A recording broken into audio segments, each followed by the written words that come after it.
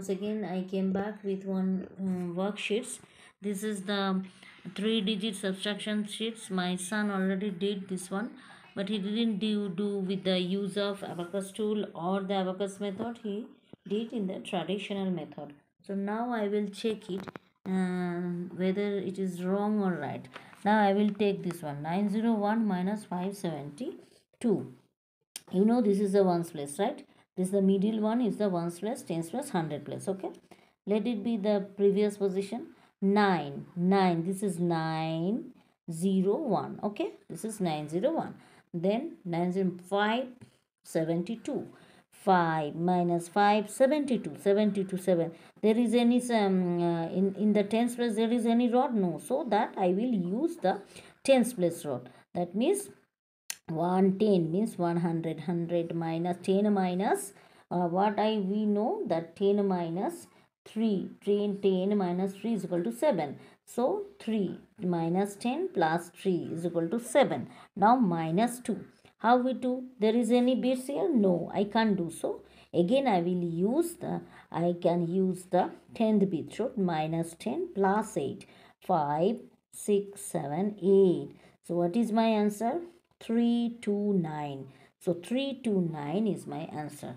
You have to write here 329. Okay, can you give me the pencil? 329. 329 is my answer. Okay, now this is the cross one. Okay, let me check the cross one. 380 minus 59. 380. Again let me check this one. 380, right? Look, 380, 50, 60, 70, 80. 380. So there is no bits here. Minus 59. Minus 59. So 5, 9. How I will take 9? So 9 means minus 10 plus 1 is the 9, right? So my answer is 321. What is my answer? 321.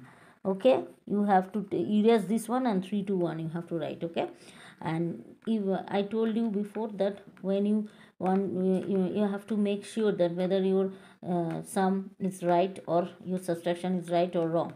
So in that case what you have to do? 321 plus 59, you have to check the answer. Okay, this is the right and this is the wrong one. Let me take this one. 814 minus 277. Okay, let me do this one again. Okay, 814. 814. Okay, 814, right? 277. 277. 7, there is any 7? No. Again I take minus 10 plus 3. Okay, minus 3. Then minus 7. Minus 7 means minus 10 plus 3. Plus 3. How I will do? That means plus 3 means plus 5 minus 2. So this is my answer. What is my answer? What is my answer? My answer is 5 3 5 6 7. 5 3 7. 5 5 3 7 is my answer.